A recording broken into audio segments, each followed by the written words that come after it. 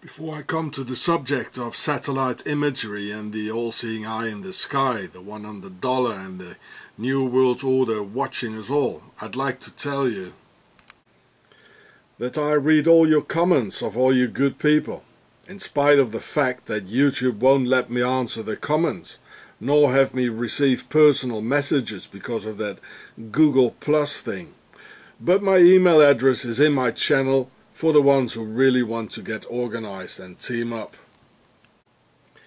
And if you want to use all the information I've given you all about the Swiss Nazi Templars, Octagon, Pharaohs, the Pharaohstocracy, etc., and write a book about it, in a magazine or make a film, then it's okay with me. Just leave me the honor and announce that I gave that to you. Maybe you can make a good buck by writing a book about this information, or make money by putting my vids and info in the internet and earn good money through the business publicity going with that, as many already do. And I don't mind, because it's my gift to humanity and showing where the real base of evil really is.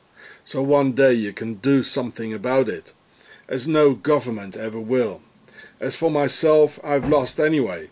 I'm 52 years old, and the Swiss Nazis will kill me soon anyway.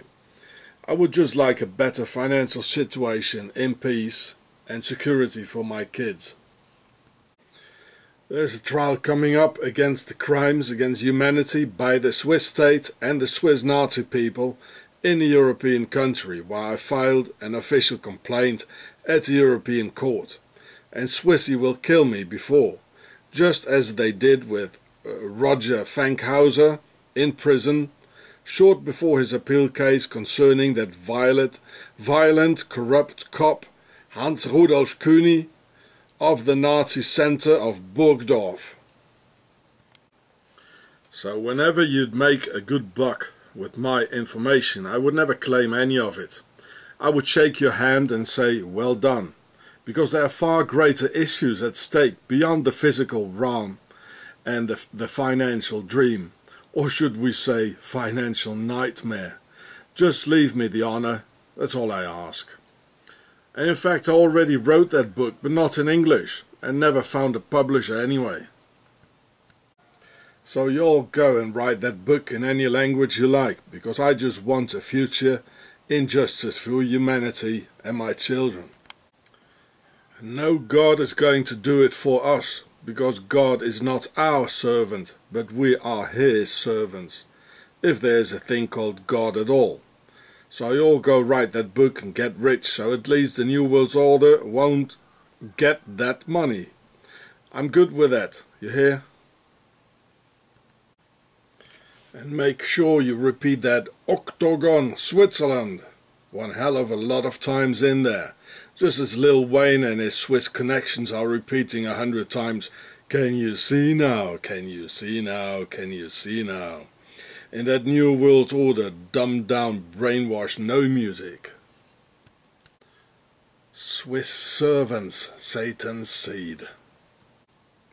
We've all been wondering how it's possible whenever our Muslim brothers committed a bloody attack against some New World Order agitators, as in the case of the Paris attacks, and more recent on some racist caricaturists, how quick the Octagon authorities and the media propagandists knew within hours who done it, their names, where they lived, where they were at, and closed the case for good with a 9mm between the eyes and witnessed up the case, if you know what I mean.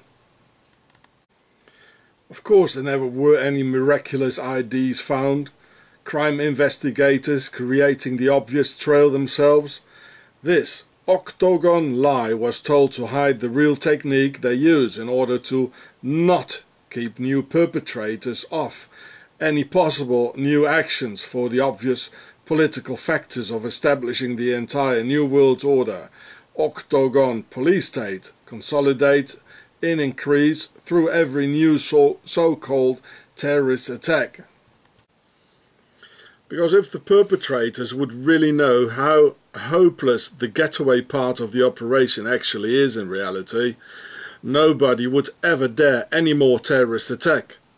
And this is what the authorities and enemy within wants to avoid at all cost, for the obvious reason of setting up their total control reign of evil through the political afterplay.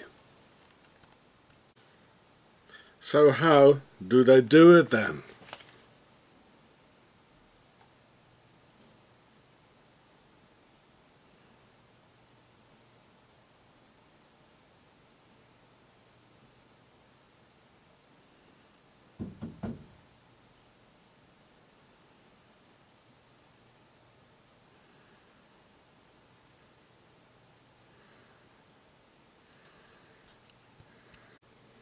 Since ancient times, on the church, in religious books, and maybe in the Bible, I don't know, on the dollar, at Omaha Beach in Normandy, as I filmed it for you, everywhere there has been talk of the all-seeing eye up there, and related to the reign of evil and total control.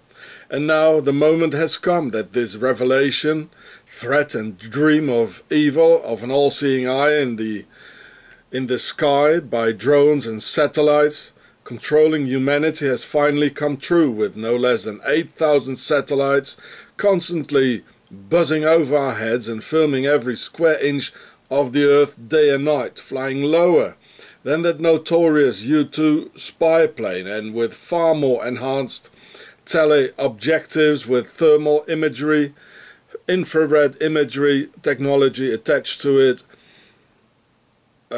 attached to huge NSA computer programs for computer run-throughs, as incredible enhancement and myriads of other programs, making a civil satellite see objects of 45 centimeters on Earth, and military NSA satellites recognize objects of the size of a $1 coin lying in the street during night time.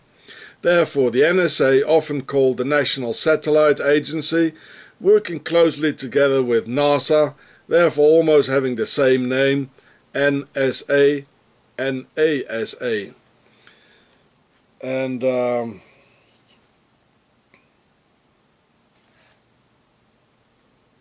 you can even see their taillights flying over in the night. So here is the official logo of the NROC, the National Reconnaissance Office Center. And before, at the beginning of this video, I showed you the Information Awareness Office. So this is official, and they use this old symbol of the pyramid. You can see that the all-seeing eye and the satellite of the NROC, they are on the on this official authority logo with which they control humanity. So this revelation has come true. It's all related with the Masons and of course Octagon from the Alps ruling over us. So here you can see the NROC, also National Reconnaissance Office, and you can see the octopus or octagon, having the Earth and humanity in a tight octagon grip. Symbols don't lie, folks, and this is now. So before any of you brave Muslim warriors do another attack on the New World Order, just know you'll have very little time to pray to Allah afterwards, because Octagon will just rewind the images from the all-seeing eye in the sky, from the point of clash, and rewind the data to see where you came from, where you live, who you are, while another team looks at where you're going to and where you are, and then send in the drones for a closer look. Of course, there are no more tapes to rewind, but just a memory bank related to a specific set of computer programs of the Octagon that will follow the tango all by itself. This is the Star Wars program, or SDI, Strategic Defense Initiative, already announced by US President Ronald Reagan in the 80s, and not against other militaries, but against all us humans of this earth. So here you can see the satellite with the 3 dots for Isis, Horus and Seth, of course. They always got the occult in there. So here we can see the the SDI, or Strategic Defense Initiative, by Ronald Reagan in March 23, 1983, with the logo again. And because of this, we have now the NROC, the National Reconnaissance Office Center, and the Information Awareness Office, and all the drones, and well, there's no getaway anymore. It's not possible. So, and it's not, you know, not really for a ballistic missile defense or something, you know. It's against humanity. It's the all-seeing eye in the sky, and it has come true now. Then, when they had it all set in place, the satellite surveillance of humanity, that Bush fella in the 19s got the green light from their base Octagon in the Alps to announce the accomplishment of the New World Order.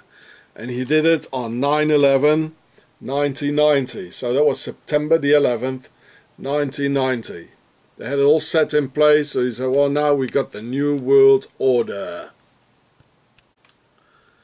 Then the other Bush afterwards, and all speaking Swiss German in their Yale Lodge, Skull and Bones Grove, announced the Patriot Act. All set in place by the all-seeing eye, watching every step we take and every step we have taken, kept in computer files for 100 years. So President George W. Bush, the son, also married a woman of their Alpine bloodline, and as many believe, reptilian. First Lady Laura Bush, a descendant of the Swiss pharaonic nobility of Christoph von Graffenried, who took the very first Swiss sleeper cell to North Carolina in 1705, and through the German Palatines, just as General Custer's and Obama's Swiss ancestors passed through, a route many Swissies took on their way to conquer the US, and on all key positions now, as it is the case today. And in Switzerland, I've seen many women doing this sort of a face here in Switzerland, especially the ones in power, like authorities. They sort of give the authority look. This is the Swiss authority look. I've seen this many times, and I wondered long before I saw this face here, which is a Swissy face. I mean, this is von Graffenried. This is the typical look of the Swiss Sisters of Isis that gave the name to Switzerland. Suis Sœur d'Isis, Schwitz Schwester Isis, Switzerland, Swissyland. The typical look of the Sisters of Isis. I've seen this so many times here. So here you can read it. It's not only Bush himself who's of Swiss descent, you know, but it's also this lady here with whom he got married. Here it says the paternal ancestor Christopher de Graffenried, or von Graffenried actually, which is a German name of the in Germany the aristocracy. They all have a von. Born in Bern, Switzerland, and so this is a very important ancestor, you know, who's setting all the other ones just aside, you know. This is so predominant. This is the aristocracy, the pharaohsocracy, the Swiss pharaohs. This is Octagon. And here in Wikipedia they're actually trying to hide it, where she's really from. They say she is of English ancestry. No, well, no. And yeah, just as Bush, they just hide it, where they're really from. So this is not English ancestry. Here you can read some more in the Swiss Center of North America, the Swiss roots culture, about here it says von Graffenried, and he led a group of Swiss and German religious refugees to North Carolina to found New Bern. Here it started, eh? And this is the ancestor of Laura Bush. And that's why they speak Swiss German in the Skull and Bones Lodge. There it all is. And here's an interesting book. Unfortunately it stops, it's not on it, it's not published on the pages which are really where it gets really interested. But here it's Bush, and it talks about the family ancestry of Bush in Switzerland by a Swiss, a Swiss American called Delbert Richard. And it even shows the castle which I filmed in the Pharaoh show. So apparently Bush is even related to that very castle in the Pharaoh show, this Templar's castle. And here's some more about Laura Bush, her ancestor, Swiss ancestor, Christoph von Graffenried. And so it's Swiss German from both sides, Bush and Laura Bush. And here they talk about the other castle. There was his castle in Vorp. And well, I will tell you what happened there. And this is in the windows here, all sort of coat of arms and all sort of. You know, if I have a closer look at it, you know, I'll find more things. And here's a list of famous Americans of German and Swiss German descent. You probably find a lot more in there, but let's have a look at Mr. Bush. Where are you, W? Well, there he is. Swiss German. And here, well, I showed you this, Swiss German. Yeah. And if you just punch in Laura Bush von Graffenried, yeah, von Graffenried, Laura Bush, there's a lot more coming out, you know, in Wikipedia, the von Graffenried and the wife of George Bush, and here Mrs. Laura Bush, the First Lady of the United States, and ancestry of Christopher the Graffenried, and it was even in the newspaper here. Laura Bush von Graffenried. It was in the Zurich newspaper. Verwandtschaft, that means related to the Swiss nobility. There it says, First Lady Laura Bush von Graffenried. Well, it's all over. I filmed the von Graffenried name in the Templars castle in my video The Pharaoh Show, and here in 2010 the US Embassy in Bern officially went to visit the Christoph von Graffenried castle in Vorp.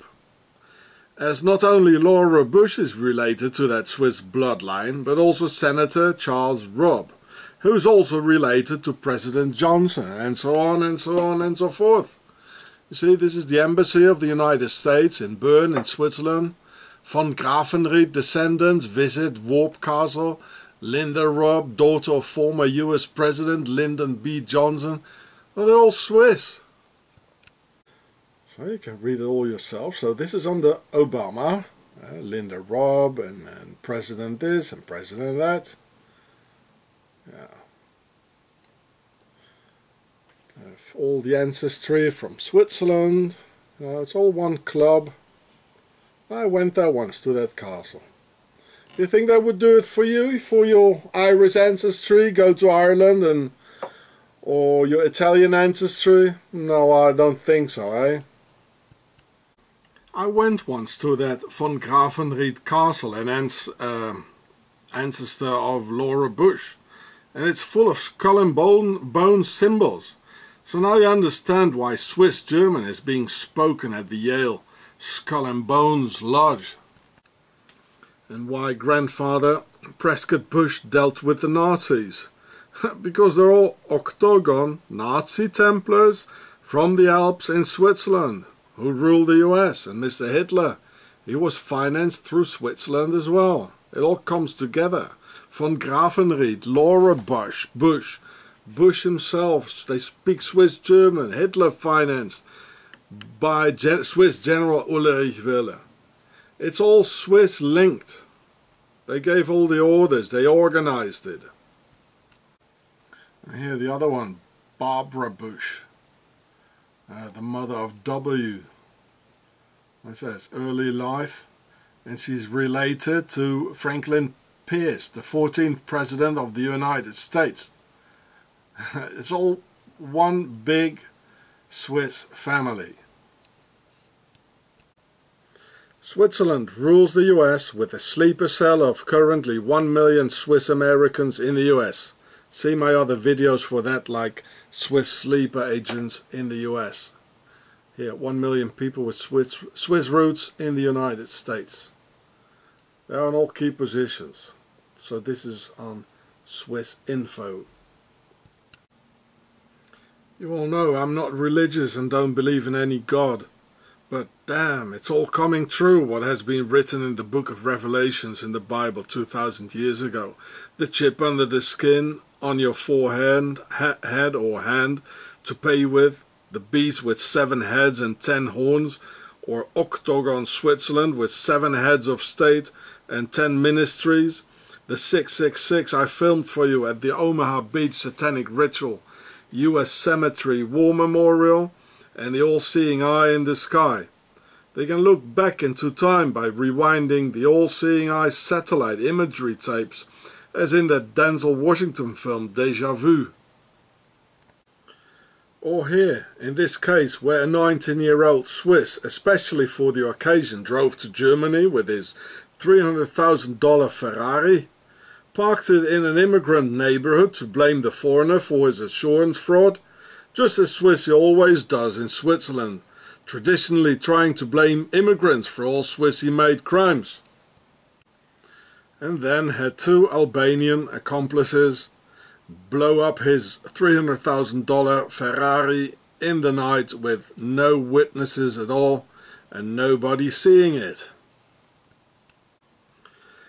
Except the all-seeing eye in the night with thermo imagery just rewinding the tapes back into the motherland in the Alps, all the way back to their front doors in Zurich, Switzerland, the home of all perfect crimes, invisible to all. And of course, young Swiss Ferrari boy will be protected, and the 2 Albanians receive the max load. As in Switzerland, the immigrant always takes it all for what Swissy in fact committed.